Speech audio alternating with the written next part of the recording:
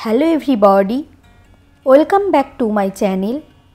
Today we will know about the omphalitis. Here in this baby we can see there is erythema, edema and induration of the umbilical stump. There is also redness and peeling of the adjoining skin and pus discharge is also present. Now, how is it happened? Omphalitis is an infection of the umbilical stump which following colonization spreads to involve the adjoining abdominal wall leading to erythema, fasciitis, necrosis and septicemia. It is caused by polymicrobial microbes like Staphylococcus aureus, group A Streptococcus, Escherichia coli, Klebsiella pneumoniae and Proteus mirabilis.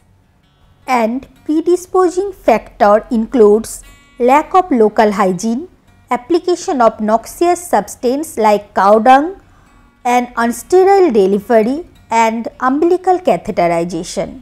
Clinical features: it may occur sporadically, but epidemics may occur in hospitalized neonates. Now, omphalitis starts with umbilical erythema, pus discharge to rapidly progress to involve the abdominal wall and at times extending up to the genitalia. The infant is sick and has fever, irritability, lethargy, poor feeding, thermal instability, respiratory distress, shock and abdominal fullness.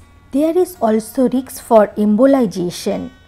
Abdominal complications include spontaneous evisceration, peritonitis, bowel obstruction, abdominal abscess, retroperitoneal abscess or liver abscess.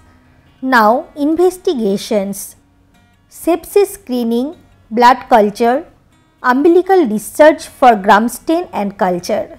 Differential diagnosis: differential diagnosis may be sepsis, patent vitalointestinal duct, umbilical granuloma and peritonitis. Now, treatment: systemic antibiotics and supportive care is the mainstay, and management of necrotizing fasciitis and myonecrosis involves early and complete surgical debridement.